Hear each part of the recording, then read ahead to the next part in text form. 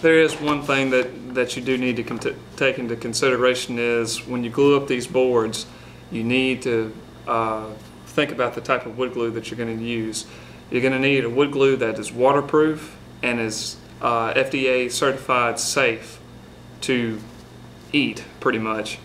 You know, it's a cutting board, since it's going to be glued together, all the joints are going to be glued together. It's possible that it's likely that you're going to eat some of it. So you need to find something that's safe. So, you know, no epoxies or anything like that, definitely out. But when you go to pick a wood glue, be sure that it reads on the back that it tells you what type of wood glue to use. And I'm not going for any brands, anything out there, but good, safe Titebond 2 is a good. It's waterproof and it's FDA safe. So just read on the back of the label just to see what qualities it has, and just be very, very safe with. Now, for gluing up these boards, it's pretty simple. All the faces are going to have glue applied to them, and you could probably get away with just gluing one face and then putting a board on top of it and then just setting your clamps. One thing that you do want to look at though is you're not going to be exposing this nice pretty side grain when your piece is done. This is an end grain cutting board, so the end grain is what you need to pay attention to. Now if you look on the end grain up here, you can see how the grain pattern is deflecting back and forth, and if you want it, you know, to be the same, you know, you want it to be the kind of true to itself all the way through, you want it, you know, you want to glue them together. But if you want to do a little bit of contrast and make it look more maybe say almost unnatural, you could alter them back and forth. You can have one of them going up, one of them going down, and one of them going sideways again. And if they're cut from different boards, then it's probably not going to be likely, but it'll still be a beautiful, beautiful board whenever it's glued up. So that's the trick. So like I said, nothing to it. Get out your glue and go to it.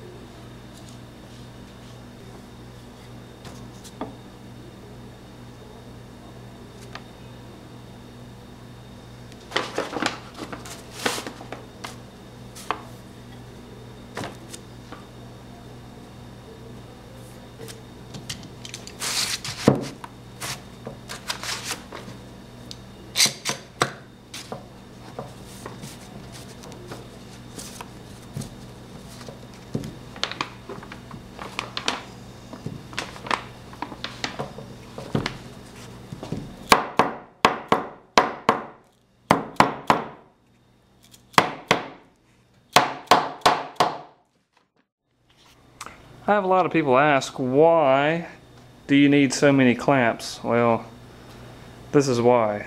This is for one cutting board, and yeah, it might be a little overkill, but you need a good bond glue surface with everything. So next time someone asks why you have so many clamps, you can tell them you need them. So, in the words of so many famous woodworkers, you can never have too many clamps. That's about right, but you can run out of wall space. So just about had to use every clamp in the shop just for one cutting board. So yeah, it takes a lot to do this, but it should glue up good. Alright, now after you've taken your blanks out of your clamps, the next thing you're going to want to do is to mill them to your desired width. Now once you've taking them out of the clamps, the first thing you're going to want to do is mill the side grain, the ones that you clamped up, off first. You want all this to be nice and straight. So go over to your joiner.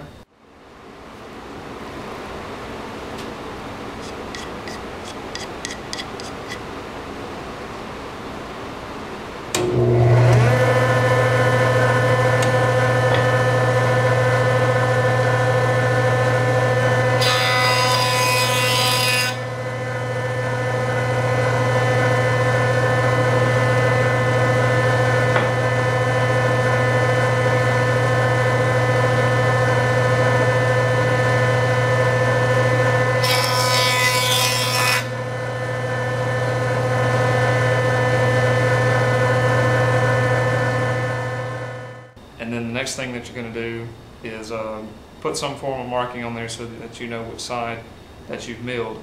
Once you do that, take that over to your planer, take your mark and lay it down flat on your table and run it through. That way it'll make the top flat and also make it parallel to the bottom.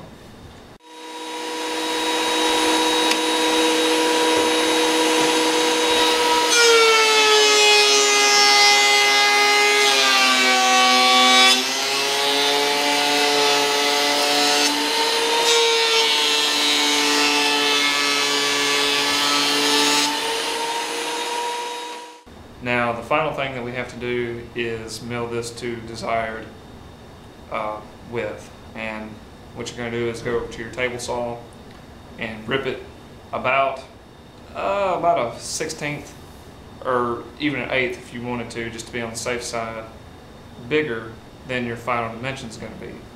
That way that in case your saw blade slipped or your hand or your fence is not exactly in alignment, you can still run it through your planer and still get a perfectly square board, and you'll have all your dimensions right.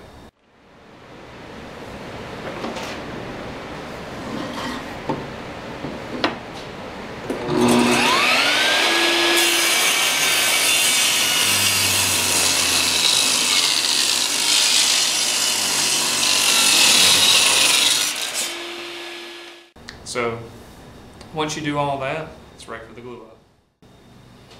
Okay, now time for the second glue up. Instead of gluing up the blanks, now we're going to take the blanks and glue them all together. So the pattern I chose for the checker pattern is going to be like this. You're going to start off with a piece of 2 1/4 inch walnut, followed by a piece of 3/4 inch Hatoba, followed by 1 1/2 inch walnut, and 1 1/4 inch Hatoba, 1 1/4 inch walnut, 1 1/2 inch Hatoba, 3/4 inch walnut, and then finally 2 1/4 inch Hatoba. Now, you know, just as itself, if you were to glue this up and leave it like it is, it would make a beautiful board.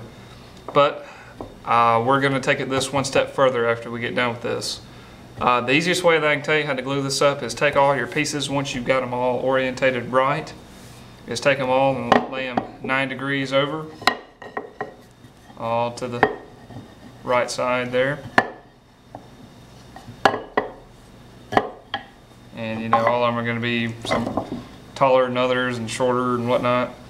But after that, just take your wood glue,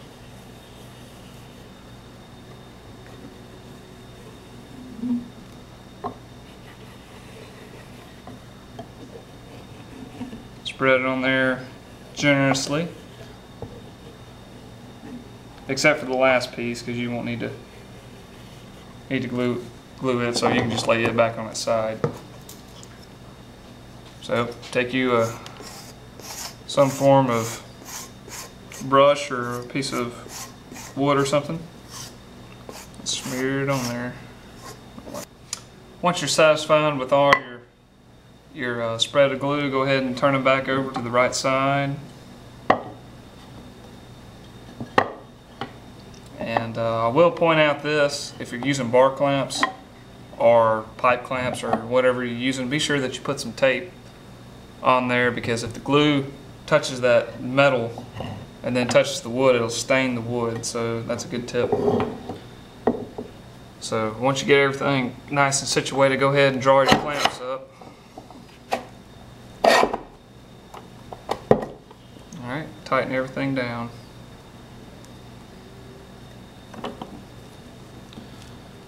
And you don't have to worry about racking so much, because we left a good inch on either side. But you know, if you want to bring it in back and forth just a little, it doesn't hurt.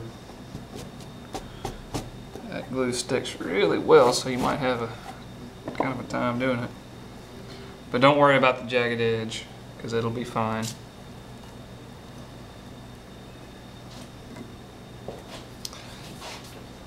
One thing you do want to do, though, is get some form of cawls and put you some tape across them and lay them directly on top of your glue joint.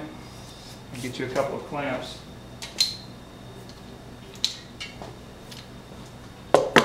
And clamp on the top half, because you do not want that thing to bow up on you.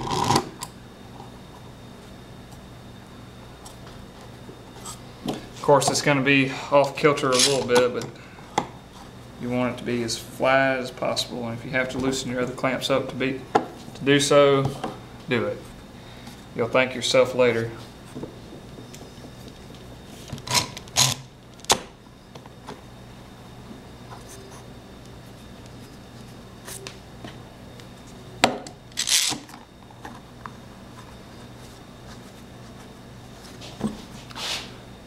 Alright, that looks pretty good to me.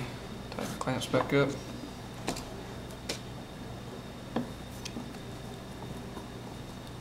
Alright.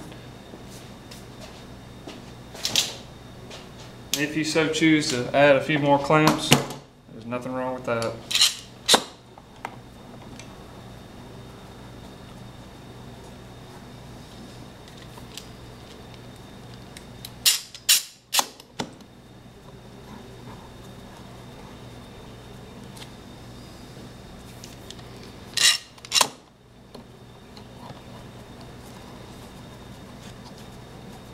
All right, let it sit overnight.